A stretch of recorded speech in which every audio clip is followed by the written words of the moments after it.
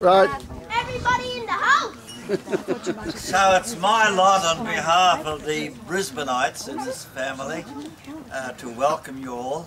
We're really delighted so many came. Some have come a long way. Graham has come from God knows where, the other side of the world. People have come from New Zealand, people have come from Darwin, people have come from Victoria, and here we all are. And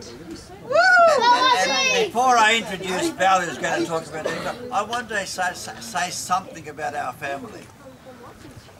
I want to talk about Frank and Maritza Darveniza and their family. The thing that strikes me about our family is our diversity.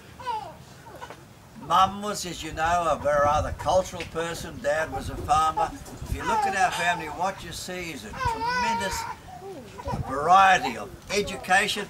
Look, there's my brother Boise. Boise and I are closest brothers. He had no education whatever. I'm totally, so many degrees it doesn't count, but I am in awe of what Boise has done.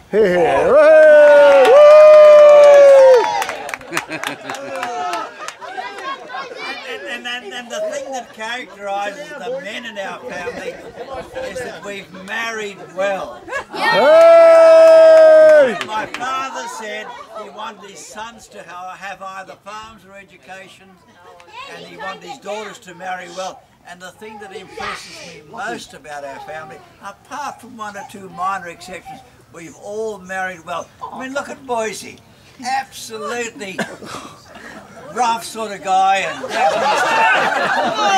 absolute gentleman. Look at me. If it wasn't for Irene, I'd be absolute rubbish, you know. Look at our diversity. Look how much we've travelled. We've climbed mountains. God no, Louis and Marion never stopped travelling. I mean, Johnny has climbed. Have you climbed Mount Everest yet? Yeah, 10 times. He's about to. The only continent we haven't been to is Antarctica. We've been to the Arctic. We've been everywhere, you know. So diversity is really describes it. Look at our professions. We go from Boise, who left school at minimal age, and look at me. I've got so many degrees. We've said that. It doesn't count, you know. And so that's how to. So here we are with tremendous. Look, where did it all start? A bit over 100 years ago, my grandfather left a little place called Darveniza. They went to Slano, which was a port that was home to the Dalmatian Navy. At that time, the Dalmatian Navy was one of the largest merchant fleets in the world. And they went across to Italy and they came here.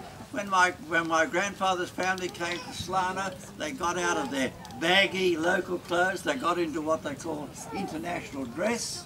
They went across to Italy and they came to Australia, and here we all are. Tremendous, you know. So having said that, all I wanted to say was that we want to call on Val. Ted couldn't be here, but Val is the one of us who was born in South Johnston. She, like Ted, and probably Boise, but he can't remember, they went to school and they couldn't speak English. So Val, can you say a little bit about the early days? Where is Val? I'm here. Well done.